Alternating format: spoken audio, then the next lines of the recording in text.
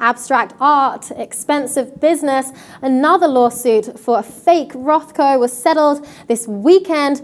Leading New York gallerist Anne Freedman and also Knoedler Galleries, they're the ones being sued. It's a federal lawsuit. A fake Rothko for $8.3 million, and it follows damaging testimony of Knoedler Gallery and Miss Freedman involved in the sale of over 30 fakes from abstract and expressionist masters over 14 years, bringing $32.7 million to the gallery and also $10 million to Miss Freedman in commissions. These are Rothkos, Jackson Pollocks. Well, actually, one was a Jackson Pollock because they misspelt the name of this expressionist artist, this abstract artist that the whole world knows about.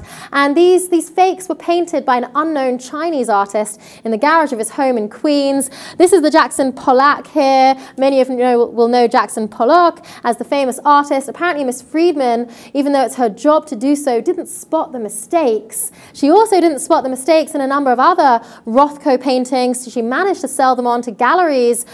Two of them were put up in major galleries in the United States. It shows how much or how little some of these galleries really know about what's real and what's not.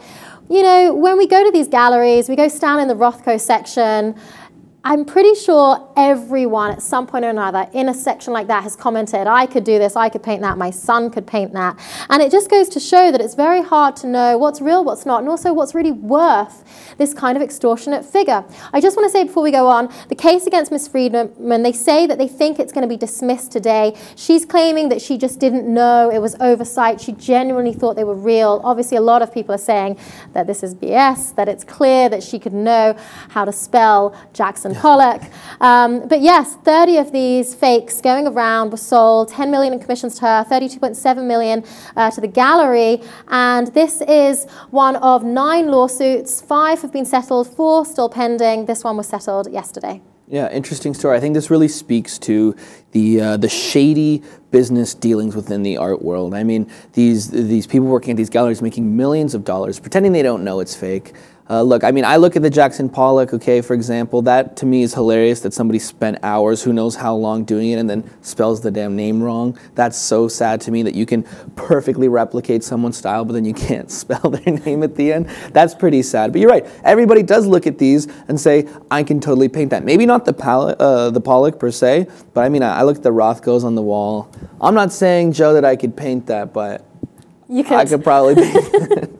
Well, it's definitely a conversation that's come up time and time again. There was even a documentary called My Kid Could Paint That, and it was about a man who was trying to get his Pollock recognized, and they couldn't tell, no one could tell if it was real or fake. He thought it was real, who knows. But it speaks to shady practices of the art world. It speaks to inflation of some of these paintings anyway. What do they really mean? How do they make you feel? Again, just something that a lot of people feel that they could do at home. And even the history given of where these multiple expensive pieces of artwork came from. People were told that they came from the family of a mysterious Swiss collector only identified as Mr. X. That apparently wasn't a red flag enough for Miss Freedman, who is experienced enough in the art world, but apparently couldn't tell that they were fakes herself. So this is another lawsuit of an impressionist artistic piece of work, an abstract artistic piece of work settled yesterday. There are more lawsuits that are going to follow. Knoedler Galleries, Miss Freedman, she may be removed from this suit today, but it really does scream of why people wonder how much these pieces of art are really worth and whether or not the art world can even be trusted.